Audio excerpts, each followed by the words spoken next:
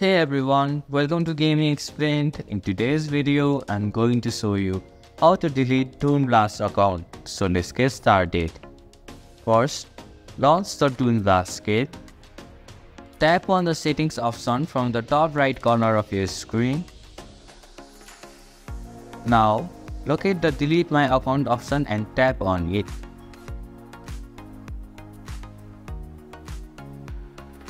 Here, tap on the delete button to proceed with deleting your Toon Blast account. Tap the empty box and type delete.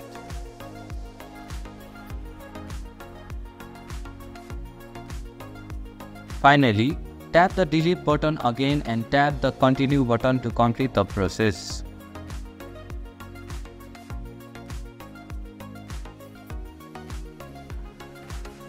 Your Toon Blast account will now be deleted. And this is how you can delete Toon Blast account. Thank you for watching Gaming Explained.